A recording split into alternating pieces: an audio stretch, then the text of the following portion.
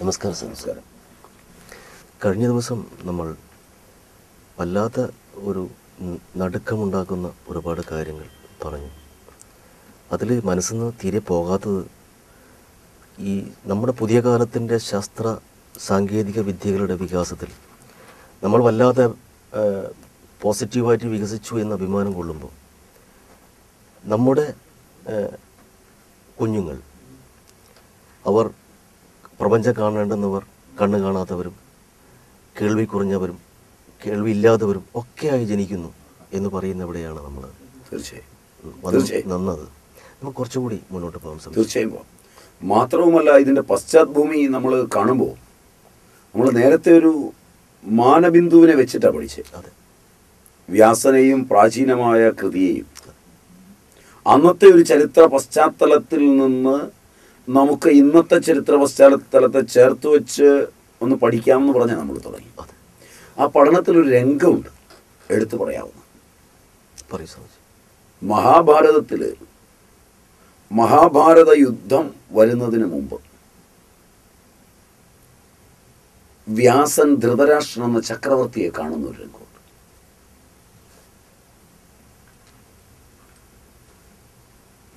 അദ്ദേഹം ചില വിനാശത്തിൻ്റെ, സാമൂഹിക വിനാശത്തിൻ്റെ ചില ലക്ഷണങ്ങൾ പറയുന്നുണ്ട്. കുഞ്ഞ് ജനിച്ചു കഴിഞ്ഞാൽ ഉടനെ ചിരിക്കുന്നു, പല്ല് മുളച്ചിരിക്കുന്നു, ക്രമമായല്ലാതെ.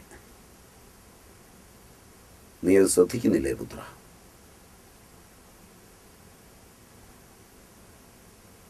നീ രോഹിണി നക്ഷത്രത്തിൻ്റെ പരിണാമം കാണുന്നില്ലേ? വ്യോമശാസ്ത്രത്തെ വെച്ച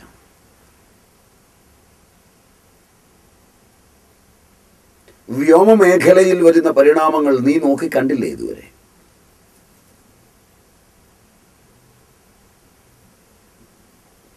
ഗ്രഹങ്ങളിലും നക്ഷത്രങ്ങളിലും പരിണാമം ഉണ്ടായി കാണുന്നു.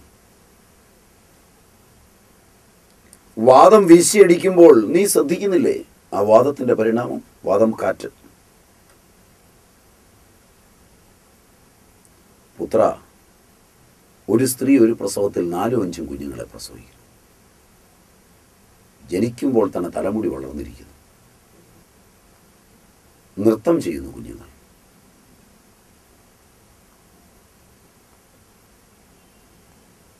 കുട്ടിക്കാലത്ത് തന്നെ മുതിർന്നവരുടെ അറിവുകൾ ഉണ്ടായിരിക്കുന്നു.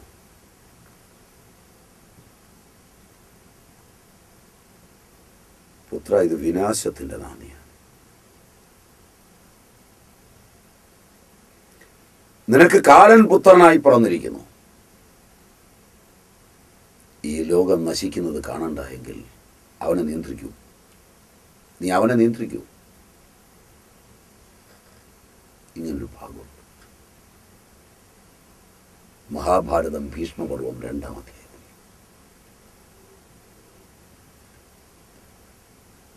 വളരെ വിസ്തൃതമാണ്. ഞാനതിലെ ചില അപ്പം അതുകൊണ്ടായിരിക്കണം സ്വാമിജി ഒരു സംസ്കാരത്തിൻ്റെ ക്ലൈമാക്സിലാണ് ആ കൃതി രൂപപ്പെട്ടു വന്നത് എന്നുള്ള സൂചന തന്നത്. അതെ, ശാസ്ത്രീയമായും സാങ്കേതികമായും ഇന്നത്തെക്കാൾ വികസിച്ച ഒരു കാലഘട്ടത്തിൻ്റെ, ഇന്ന് നിങ്ങൾ പറയുന്ന കമ്പ്യൂട്ടർ പോലുള്ള ഉപകരണങ്ങൾ വരെ ഒരു ജനതയ്ക്ക് പിന്നീട് അതിൻ്റെ സ്മൃതിയിൽ നിന്ന് എടുക്കാൻ കഴിഞ്ഞത് ആ നാശത്തിലേക്ക് അവൻ വളർന്നപ്പോഴായിരിക്കും. അതുകൊണ്ടാണല്ലോ കണ്ടുപിടിച്ചു എന്ന് പറയുന്നത്. ഇതൊരു ആവർത്തനമായിരിക്കണം. ചരിത്രത്തിന്റെ ആവർത്തനമായിരിക്കണം ഇവ.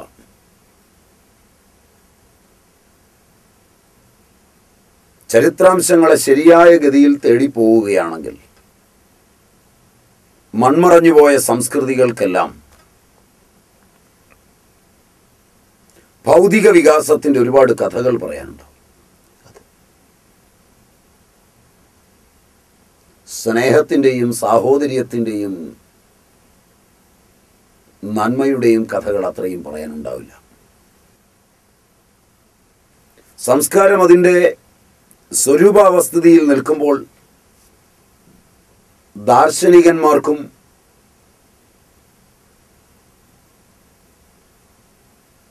സത്യം, ധർമ്മം മുതലായുള്ളവർക്കും പ്രാധാന്യമുണ്ടാവും.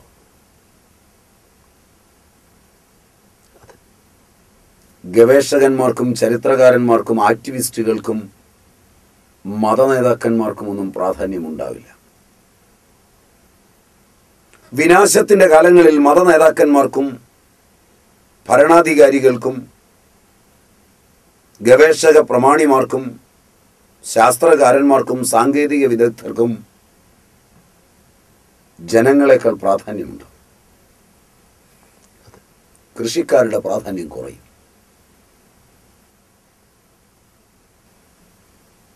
ശരിയായിരിക്കും. ഖജനാവുകൾ കർഷക വൃത്തിക്ക് ചെലവിടുന്നതിൻ്റെ അനേക മടങ്ങുകൾ വ്യാവസായിക വൃത്തികൾക്കും യുദ്ധങ്ങൾക്കും, കാരണം ഓരോ ദിവസവും തൻ്റെ മനസ്സിൻ്റെ ഏറ്റുമുട്ടലിൽ നിന്നൊരു വലിയ ഏറ്റുമുട്ടലും ലോകവിനാശവും സ്വപ്നം കണ്ടാണ് ഭരണാധികാരികൾ ജീവിക്കുന്നത്.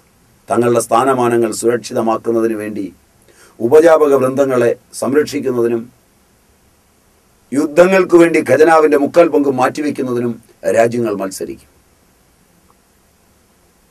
അന്തസാരവിഹീനങ്ങളായ കർമ്മകലാപങ്ങളിൽ അവർ ഏർപ്പെടും. ഉപഭോക്തൃ പദാർത്ഥങ്ങൾ, അവയെക്കൊണ്ട് മൂല്യം വരുന്നതായ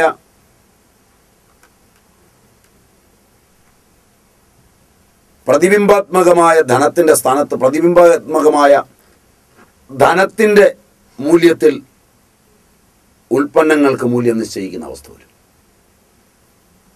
മനസ്സിലായില്ല? ഒന്നും കൂടെ ഒന്ന് എക്സ്പ്ലെയിൻ ചെയ്യാൻ ശ്രമിച്ചത്. മാർക്കറ്റിങ്ങിൻ്റെ ഒരു കാര്യമാണ്. മുമ്പ് ഉൽപ്പാദിപ്പിക്കുന്ന മുട്ടയുടെ എണ്ണം, ഉൽപ്പാദിപ്പിക്കുന്ന പാലിൻ്റെ എണ്ണം, അളവ്, ഉൽപ്പാദിപ്പിക്കുന്ന നെല്ലിൻ്റെ അളവ്, ഇവയുടെ അടിസ്ഥാനത്തിലാണ് വില നിശ്ചയിച്ചത്. അവയുടെ സൗലഭ്യത്തിൻ്റെ അടിസ്ഥാനത്തിലാണ് പണത്തിൻ്റെ വില നിശ്ചയിക്കുന്നത്. പണത്തിൻ്റെ വില നിശ്ചയിക്കുന്നത്. അതായത് നിങ്ങളുടെ 100 രൂപ നോട്ടിന്, നിങ്ങളുടെ 500 രൂപ നോട്ടിന്, നിങ്ങളുടെ 1 രൂപ നോട്ടിന്, ഒരു പൈസയ്ക്ക് എന്ത് മൂല്യം ഗവൺമെൻറ് നിശ്ചയിച്ചാലും അതിൻ്റെ മൂല്യം നിശ്ചയിക്കുന്നത് പ്രോഡക്റ്റാണ്. മനസ്സിലായിരിക്കുന്നു. സാമ്പത്തിക ശാസ്ത്രത്തിൻ്റെ ഒരു അടിസ്ഥാന തന്തുവായത്. 10 രൂപയ്ക്ക് 1 കിലോ അരി കിട്ടുന്നു എന്ന് പറഞ്ഞാൽ 1 കിലോ അരിയുടെ മൂല്യം 10 രൂപയ്ക്കുണ്ടെന്ന് അതിനർത്ഥം. മനസ്സിലായി. അതിന് 20 രൂപയ്ക്കായി എന്ന് പറഞ്ഞാൽ 50% നോട്ടിന്റെ മൂല്യം കുറഞ്ഞു എന്നാണ് കണക്കാക്കേണ്ടത്. അരിയുടെ ക്വാണ്ടിറ്റി മാറുന്നില്ലല്ലോ. അരിയെ സംബന്ധിച്ചിടത്തോളം അതിന്റെ മൂല്യം ഉപഭോഗം എന്ന നിലയിൽ നിശ്ചയിക്കപ്പെട്ടൊരു മൂല്യമാണ്. ഗവൺമെന്റിന് അവർ നിശ്ചയിച്ച് ഉറപ്പുകൊടുത്ത മൂല്യത്തിൽ ധനത്തെ നിർത്താൻ ധനമന്ത്രിക്കും പരിവാരങ്ങൾക്കും ബാങ്കുകൾക്കും കഴിയുന്നില്ല എന്നാണ് അതിൻ്റെ അർത്ഥം. നിങ്ങളുടെ ഭരണപരാജയത്തിന്റെ രംഗവേദിയാണ്.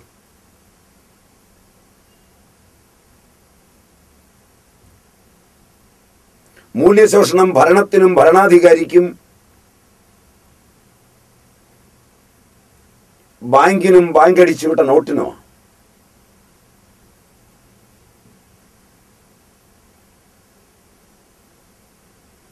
മനസ്സിലായി സ്വാമിജി? ശരിയെന്ന് തോന്നുന്നു. ശരിയാണ് സ്വാമിജി. ഇതൊരു കടങ്കഥയായി. അല്ല, അതല്ലാതെ വേറെ എങ്ങനെ പറയും അത്? എറണാകുളത്തും തൊടുപുഴയിലും കണ്ണൂരും ഗവൺമെന്റ് ഒരേ മൂല്യമുള്ള നോട്ടടിച്ചു വിട്ടിട്ട് എറണാകുളത്തെ അടുക്കള തൊഴിലാളിക്കും തൊടുപുഴയിലെ അടുക്കള തൊഴിലാളിക്കും കണ്ണൂരെ അടുക്കള തൊഴിലാളിക്കും കൂലി വ്യത്യസ്തമാവുകയാണെങ്കിൽ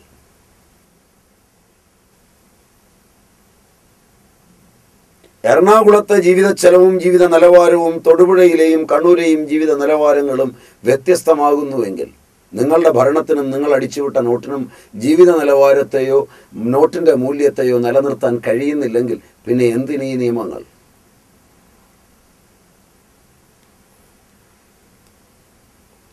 ഇത് സത്യമായിരുന്നിട്ടും ഭരണാധികാരി അറിയാത്തവനെ പോലെ, ബാങ്കുകൾ അറിയാത്തവരെ പോലെ, ആക്ടിവിസ്റ്റുകൾ അറിയാത്തവരെ പോലെ, സാമ്പത്തിക വിദഗ്ധന്മാർ ഇതൊന്നും അറിഞ്ഞിട്ടില്ലാത്തവരെ പോലെ, ജനങ്ങൾ ഇതൊന്നും അറിയരുതെന്ന് തീരുമാനിക്കുന്നവരെ പോലെ ജീവിക്കുന്നുവെങ്കിൽ ബാർട്ടർ സിസ്റ്റം ഇതിനേക്കാൾ ഭേദമായിരിക്കും. ഞാൻ നേരത്തെ ഒരു എപ്പിസോഡിൽ പറഞ്ഞു, ആകെ ഇന്ത്യ അംഗീകരിച്ചടിച്ചുവിട്ട നോട്ടിനേക്കാൾ ഒരു നോട്ട് കൂടുതൽ മാർക്കറ്റിൽ ഉണ്ടെങ്കിൽ ഇക്കാലം അത്രയുമുള്ള ഭരണം പരാജയം തന്നെയാണ്. നോട്ട് വെച്ചിട്ടാണല്ലോ ഗവൺമെന്റിലെ മുഴുവൻ കളി. നോട്ട് പോയി കഴിഞ്ഞാൽ ഗവൺമെന്റിലല്ലേ സംശയം ഇല്ല. അമേരിക്കയിൽ പ്രത്യേകതരം ചില ഡോളറുകളുണ്ട്, അമേരിക്കൻ ഡോളർ കൂടാതെ. അതറിയില്ല സ്വാമിജി. നമ്മുടെ ഇവിടുത്തെ ഈ ആശ്രമങ്ങളിലും അവിടെ ഇവിടെയൊക്കെ സായിപ്പ് വരുമ്പോൾ വലിയ സന്തോഷം ഉണ്ടാവും. അവർ കൊണ്ടുവന്ന് $50 ബില്യൺ മില്യൺ ഡോളർ ഒക്കെ കാണിക്കപ്പെട്ടിട്ടിട്ടു. എന്നിട്ട് ഈ സ്വാമിമാരും ബാക്കിയുള്ളവരും ഒക്കെ ഈ ഡോളറും തൂക്കി ഇത് കൈ കിട്ടിയിട്ടുണ്ട്, വലിയ സംഭാവനയാണെന്ന് ഓർത്ത് നടക്കും. ബാങ്കിൽ കൊണ്ടുവന്നാൽ ഇത് എടുക്കുകയില്ല, ഈ $1 മില്യൺ.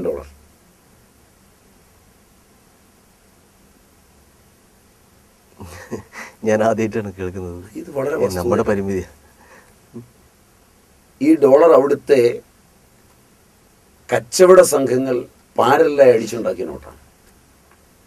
അവരുടെ ഇടയിൽ മാത്രം ചാലുവാണ്. അതിൻ്റെ ക്ലബ്ബുകളൊക്കെ ഉണ്ട്.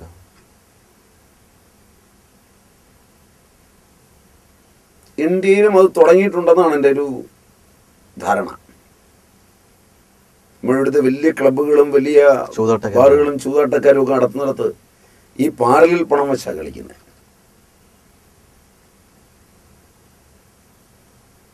അമേരിക്ക പോലുള്ള രാജ്യത്ത് ഇത് നിയന്ത്രിക്കുവാൻ അമേരിക്കൻ ഗവൺമെന്റിന് പറ്റില്ല. പിന്നെ ഇവിടെയൊക്കെ പറ്റുമെന്ന് വിചാരിക്കേണ്ടതില്ല. അപ്പോൾ നമ്മുടെ ഗവൺമെന്റ് സംവിധാനവും ഈ അത് വേറെ, ഈ സംവിധാനം അതെ, പണത്തിന്റെ മൂല്യവും ഇതൊക്കെ തകിടം മറിയല്ലേ മൊത്തം. അറിയുമല്ലോ. ഒരു സമയത്ത് ഗവൺമെന്റ് ഉടമയിൽ തുടങ്ങിയ പോസ്റ്റൽ ആൻഡ് ടെലഗ്രാഫ് ഡിപ്പാർട്ട്മെന്റുകൾ പാരലായി വന്നു കഴിഞ്ഞപ്പോൾ ഇവിടുന്ന് പോകുന്നതും വരുന്നതുമായ കാര്യങ്ങളുടെ കൃത്യമായ മോണിറ്ററിങ് ആര് നടത്തും?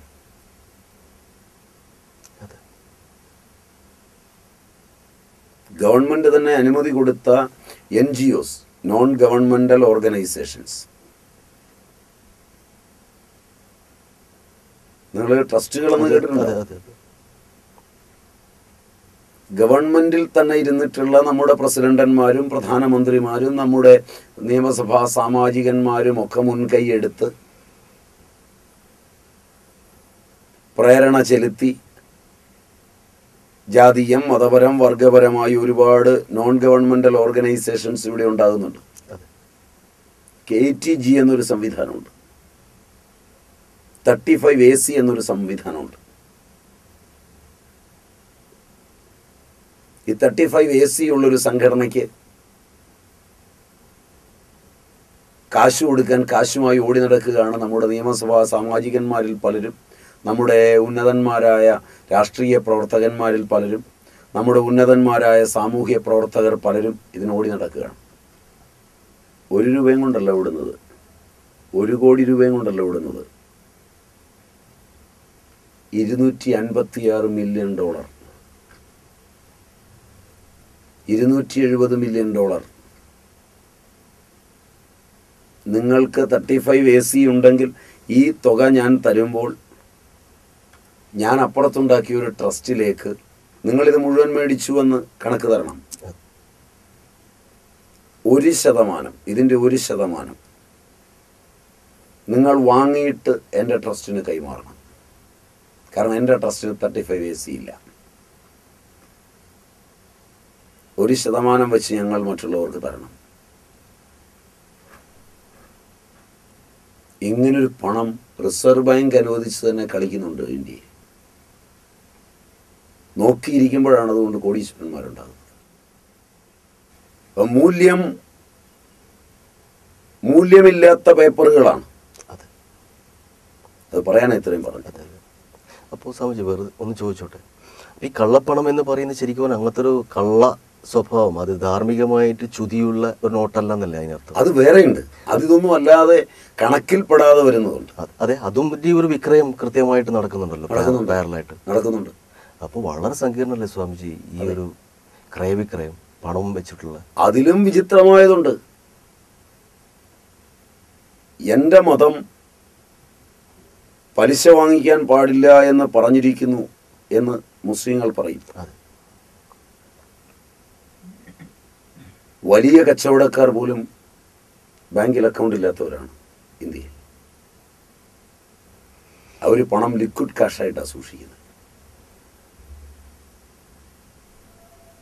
പലപ്പോഴും അവർക്ക് തന്നെ ഇതിൻ്റെ കണക്കറിയാൻ വയ്യാതെ വന്നാൽ അവരുടെ കണക്കപ്പിള്ളമാരായിരിക്കുന്ന മറ്റു മതസ്ഥരും മറ്റു ജാതിക്കാരും അവരുടെ ജാതിയിൽപ്പെട്ടവരുമായവർ അടിച്ചു മാറ്റുന്ന കേസ് വരെയുണ്ട്. അതിനേക്കാൾ ഏറെ സങ്കീർണമായ ഒരു ലോകം റിസർവ് ബാങ്കിൻ്റെ അനുമതി വാങ്ങിച്ച് പലിശ എനിക്ക് വേണ്ട, ഞാൻ ബാങ്കിൽ നിക്ഷേപിക്കുന്നേ ഉള്ളൂ എന്ന് പറയുന്ന അനുമതികൾ വേറെയുണ്ട്. ഇത്ര വ്യത്യസ്ത നിയമങ്ങൾ. അപ്പോൾ ഇത് കണക്ക് കൊടുക്കുന്ന സമയത്ത് 5000 രൂപ വരെ ചെക്ക് അല്ലാതെ കൊടുക്കാമെന്ന് വന്നാൽ ഞാൻ കൊടുത്ത എല്ലാ ട്രാൻസാക്ഷനും 5000 രൂപയിലേക്ക് സ്പ്ലിറ്റ് ചെയ്ത് വേണ്ടിയിട്ട്. ഇതിനെയൊക്കെ സാമ്പത്തിക ശാസ്ത്രത്തിൽ ഭിന്ന ഗവൺമെൻറ്റുകൾ 5 കൊല്ലം കൂടുമ്പോൾ മാറി വരികയും ഭിന്ന ധനമന്ത്രിമാർ ഭരിക്കുകയും ഇതിനെ കറക്റ്റ് ചെയ്യണമെന്ന് ഏതെങ്കിലും ഒരു ധനമന്ത്രി ആഗ്രഹിക്കുകയും ചെയ്താലൊന്നും എളുപ്പം നടക്കില്ല. ഇത് ഓരോ തവണയും കുഴഞ്ഞു വരുമ്പോൾ ഇതിൻ്റെ എല്ലാം അടിസ്ഥാനം ഈ പണത്തിന് മൂല്യമുണ്ടാക്കുന്നത് പ്രോഡക്റ്റാണ്. ഇതിൻ്റെ തലത്തിൽ മാധ്യമങ്ങൾ ഇതിൻ്റെ തലത്തിലേക്ക് എത്തിക്കഴിഞ്ഞാൽ വൻകിട ആളുകൾ കൈകാര്യം ചെയ്യുന്ന റിസ്ക് മണി എന്ന് പറഞ്ഞ് വേറൊരെണ്ണമുണ്ട്.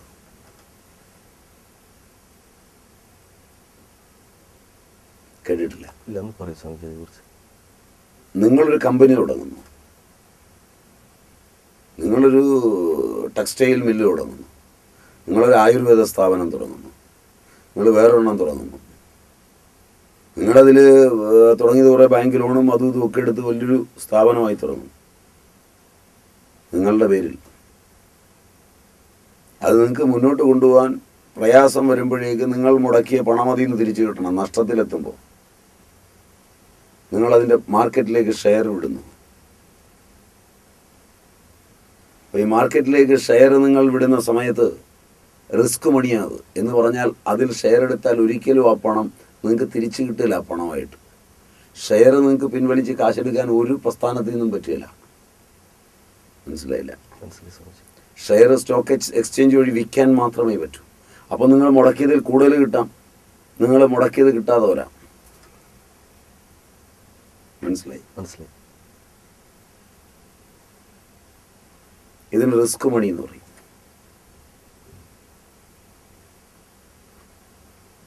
ഇതിൽ കൊണ്ടുപോയി നിങ്ങൾ ഇൻവെസ്റ്റ് ചെയ്താൽ, ഒരു ബൂം നിങ്ങൾ തന്നെ ഉണ്ടാക്കിയാൽ, അതിനുള്ള പ്രത്യേക മാധ്യമങ്ങളുണ്ട് ഈ രംഗത്ത് മാത്രം പ്രവർത്തിക്കുന്ന.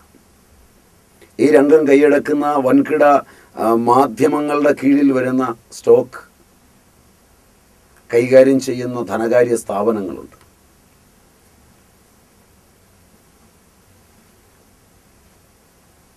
നിങ്ങൾ തന്നെ എറണാകുളത്ത് പോയൊരു 1,00,000 രൂപയുടെ ഷെയർ എടുത്താൽ നിങ്ങൾക്ക് അവിടെ ഇരുന്നു കൊണ്ട് 8 ലക്ഷം രൂപയ്ക്ക് വരെ കളിക്കാം.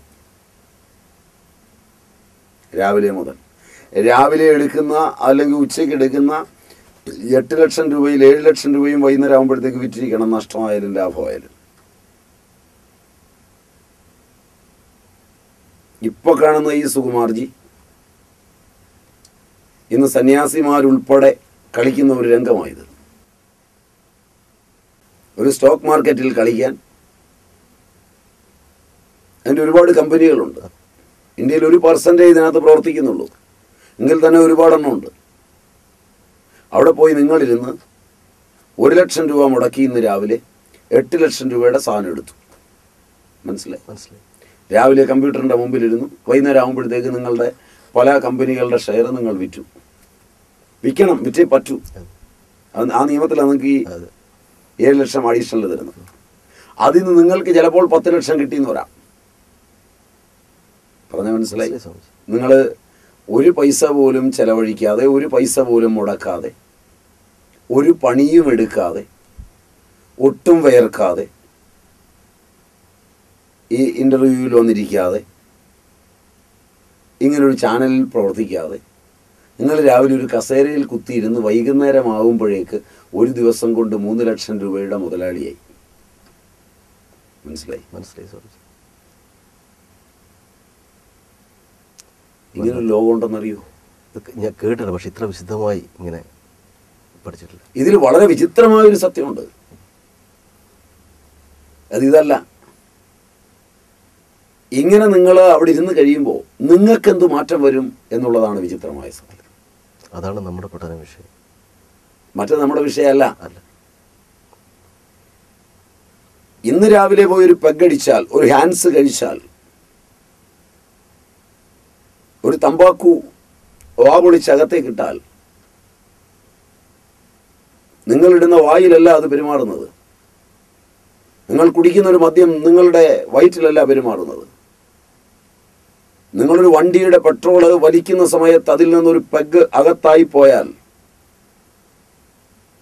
അറിയാതെയാണ് ആദ്യത്തത് കയറിയതെങ്കിൽ അടുത്ത ദിവസം സമയമാകുമ്പോൾ ഇതെവിടെയാണ് മാറ്റം വരുത്തുന്നതെന്ന് നോക്കണം.